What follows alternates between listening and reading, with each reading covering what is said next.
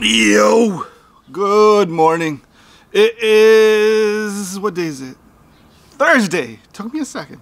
I'm like looking at the preview and I'm like, why am I so dark? I swear to God, I feel like my phone takes better videos. Or I just don't use the right settings, one or the other. But yo, welcome, it's Thursday. And it is not too chilly actually. I thought it'd be colder. It was colder when I went to drop the kids off, and in the time that I got home, it's been better. It's weird, man. I took kids that were like wailing at drop off. I come back to a kid who's like pleasant, is shaking his teacher's hand saying, good morning. And I'm like, in the span of like, what, 5 days? I should go on vacation more often if every time I come back, the kids are nicer and upgraded. It's amazing. It's like a full firmware upgrade on these kids, man. It's beautiful.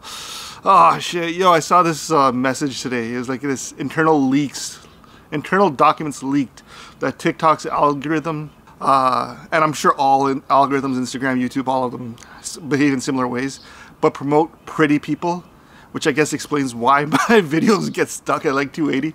And in reality, though, my videos get stuck at 280 because they suck. It's nothing personal. The videos are, I can accept that they're not the greatest, and I'm getting better at them. We get better, we keep working at them, and one day they'll start getting more views and we'll be like, yeah, we're getting there. But it's crazy, right? Like, you always know that everyone's like pretty people privilege. I don't even know if it's pretty people privilege. You want people in the app, you keep videos and you keep content that is likely to keep people in the app. And one of those metrics obviously is people spend more time looking at pretty people than they do. They're more likely to swipe if they're not finding the other person attractive. So it's a weird thing, right? You know, it's like not politically correct, but you kind of get it. Oh, man.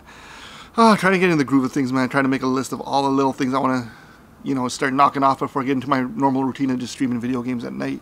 I just want to put that video, get another 280 views on it. Why am I stressing about views today? Normally I don't care about views, but ever since I read that TikTok memo thing, I'm like reflecting on views. And I saw an ad also saying, well, if you want more views, you make ads. And I'm like, I don't want to pay for views. That's pay to play.